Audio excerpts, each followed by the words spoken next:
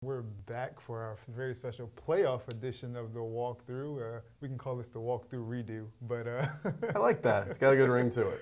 But we're here to talk about some storylines heading into the playoffs and some big matchups this week. And for starters, we have several teams trying to avoid the upset. Have a few number one seeds playing this week, one not playing this week. But for starters, Hilton Head will come down to take on North Augusta, a North Augusta team that's been strong this year, number 8 in the polls, and they'll be looking to avoid any problems in this Hilton Head game. And look to avoid a redo of last year when North Augusta had an undefeated regular season, a region championship, but Westwood came down, pulled off the upset. So obviously you can expect that North Augusta will have everything in order to a T heading into this game. Hilton Head's got to make a long trip down, bringing a lot of athletes with them. But yeah, North Augusta, one of our 4 region champions, back-to-back years for them, first time since the mid-'70s. Lots of good momentum to hold on over there. Obviously, they closed it out strong in region play after the schedule opening loss there. So, a lot of things going well for North Augusta right now, and plenty to be excited about for them as they try to avoid what tripped them up last year. Definitely. And elsewhere, another team that's rolling right now and looking to avoid having any issues is Barnwell. They have that offense going, and obviously they'll be looking to do some more big things against an Andrews team that comes in with some good DBs and some guys on defense that can really pose some issues. But I think Dwayne Garrick and company has shown the ability to do many different things if need be, and I think this game won't be any different. Yeah, I feel like the hallmark of a Dwayne Garrick offense is the ability to be multiple, and they've shown that. Familiar matchup with Andrews, third time in the last 4 years that they're meeting in the playoffs. So there's going to be, this is a situation where in a lot of these cases it's like, okay, well they've played a bunch of times, but a lot of those same kids weren't there. This could be a lot of the same kids that have seen each other several times now in the postseason. Adds an interesting element to it. Barnwell coming off that undefeated regular season, first one in 20 years, and by winning the region, put them in a particular spot on that bracket in the lower state where, some of the big contenders like Bamberg Earhart or Carver's Bay are down in the other little quadrant there. So, things are setting up so nicely for Barnwell right now that I trust that they'll be more than ready to go to take care of business in this one to keep that road rolling. Definitely. And we spoke about one of our teams being off, a team that has been off for quite some time now. Strom Thurmond will get back into action after 2 weeks Right. with nothing to do but practice and get ready for the playoffs. They'll welcome Bishop England, and a Bishop England team that has an offense that has shown the ability to get things done in the run and pass game. And in particular, their quarterback can kind of run the ball and pass the ball for them. So they'll be facing a multiple threat from them. But Strom Thurmond ended the season with a lot of momentum, running through that region schedule, and they'll look to come back out with that strong offense they have. Yeah, undefeated region champion.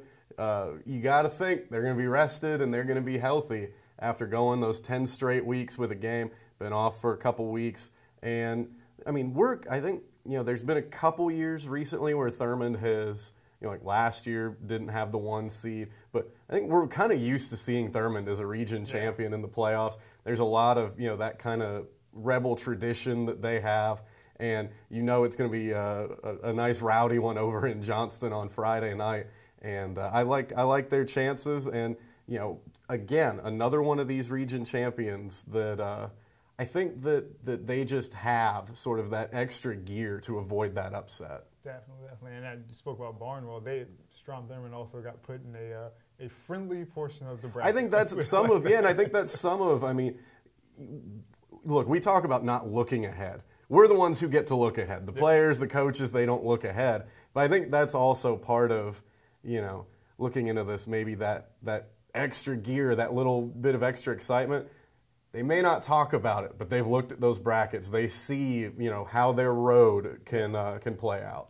Definitely do. And our other team, obviously, Wagner Sally is the other region champion. A well-deserved first-round bye for Wagner Sally. But they will be off this week, and they will await the winner of the game between Estill and Whitmire. So we'll get a chance to talk about them next week. Speaking of familiarity, Estill, region opponent, Whitmire, everyone down here in our Class A contingent, they all play Whitmire. So Yeah, we're all old friends around here. Yeah, so we'll get to see them next week. But the other home game this week is actually a number 3 seed in South Aiken. A 3 versus 3. A 3 versus 3. That wacky 4A bracket. The predetermined bracket position meant South Aiken got the home game. So North Myrtle Beach will make the journey across the state. A journey is one way to put it. That is a 220-mile trip that if you're South Aiken, you're saying, oh, I'm glad we're not making that drive. Yes.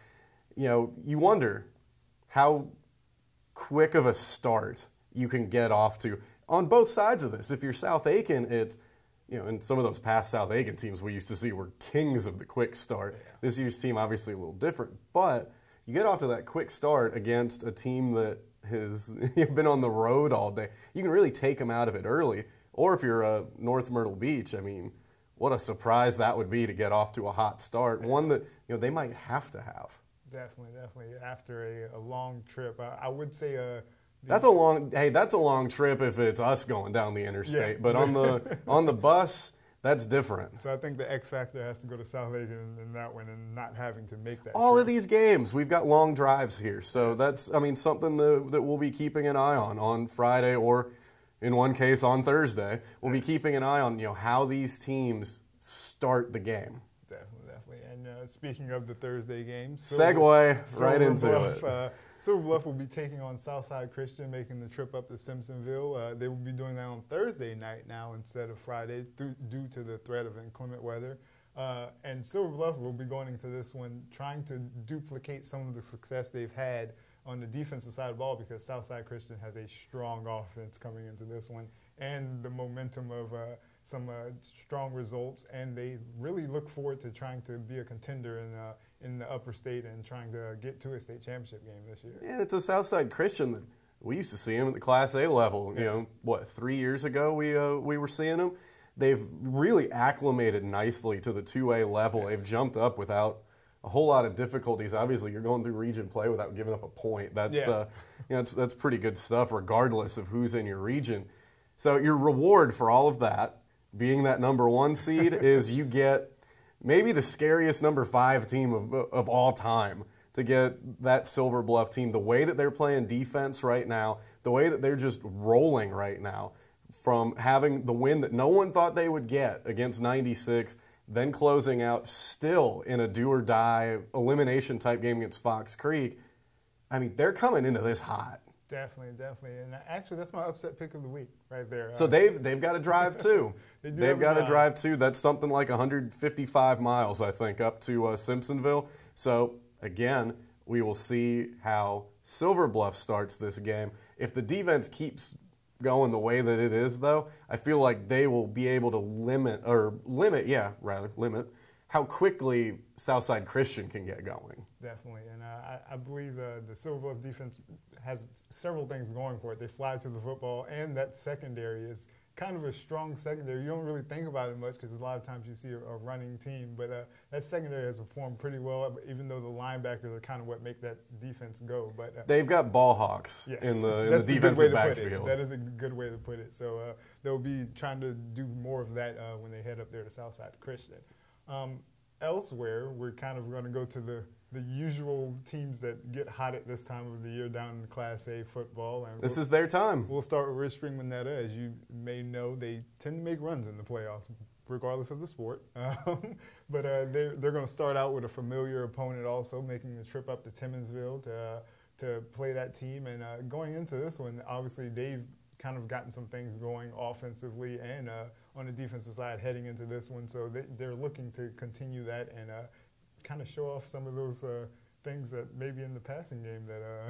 Well, and the key to doing that is you get Collier Sullivan going in the run game. A freshman quarterback's best friend is to have a run game like that, to have the area's leading rusher to hand the ball to. And Timmonsville remembers exactly what Collier Sullivan can do to him. It was his long touchdown run in a 7-0 game last year that was the winner. The return trip with Ridge Spring Minetta heading up to Timmonsville. But this is they're looking to go to their 3rd upper state final in the last 4 years, and a lot of it is they're able to build momentum over those final couple of regular season games, carry it into the postseason. Didn't play last week. North, didn't have enough guys, had to forfeit. So able to heal up some guys that had been banged up. It's a Ridge Spring Minetta team that, I mean, if they get the run game going early and start clicking, they could be trouble for a few weeks, not just in this game. Definitely. And in the other portion of that bracket, you have another interesting matchup where the seed says these teams are the same. Willis-Elko will travel up to McCormick. However, Willis-Elko has the better record overall, but they'll be taking on a McCormick team that we've seen in the area before. And Willis-Elko has a big chance in this one to kind of move on and kind of start some of that momentum we know they could have in the postseason. Yeah, we're used to seeing Willis-Elko make playoff runs. What we're not used to seeing is Willis-Elko playing a first-round game. Yes. We haven't seen that in a while because, well, they win the region every year and have that bye. We're also not used to seeing them on the road. That usually comes in, it seems like the third round they go to Lamar. That's what we've seen in past years. So this will be something different. They've got kids with playoff experience. They've got kids who have won some big games, and they're facing a McCormick team that they're kind of similar in ways. It's a McCormick team that they've had some things kind of snowball on them this year where one thing's gone wrong and then several more did after that, which led to some of those losses. But Willis-Elko's trending upward right now.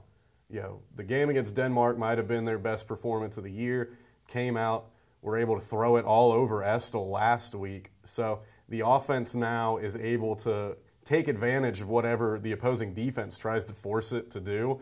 And if I'm a defensive back at McCormick or anyone else in Class A, and I see that Keyshawn Toney's coming off a career-high receiving game, I'm dreading it. That's a scary, scary thought. And watching lots of film from him, I don't really know what you're supposed to do as some of those defensive backs. He seems to always have the size advantage. Well, and he has the size advantage to where you can't even interfere with him in a lot of cases. I mean, you've got guys that, even if they wanted to, if they wanted to just wrap him up, take him down, and accept the penalty, they're not strong enough. They can't. Yeah.